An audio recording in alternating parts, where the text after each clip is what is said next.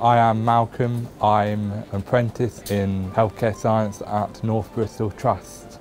So I work in the pathology side. So we need high levels of dexterity because we touch paediatric samples which are about that size. My job is partly to unpack it.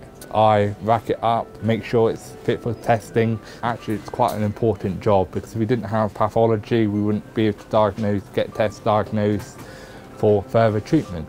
I originally worked in a GP surgery doing phlebotomy at a surgery in Bedminster. Unfortunately, that apprenticeship didn't go too well. I left the job, and then the brilliant education provider here decided he can still complete the qualification, but we just turn the modules around. When you're doing an apprentice in a job, you're having a chance to go and try new things for the apprentice. So if I have to learn how to do a calibrator machine, for an example, if I wasn't an apprentice, I wouldn't probably have the opportunity to learn that. So you learn things that maybe other HSWs maybe necessarily wouldn't learn.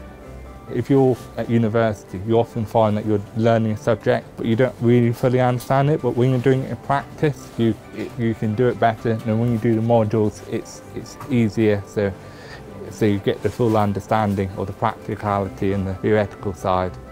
I'm hoping to do a level 4 in pathology, so that's an option I really considered to do.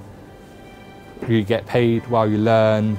My apprentice is all done online, so it means that when you've done a piece of work, it can go up to 20%, not like the old-fashioned way that at the end the teacher has to mark everything, then they'll give you the results.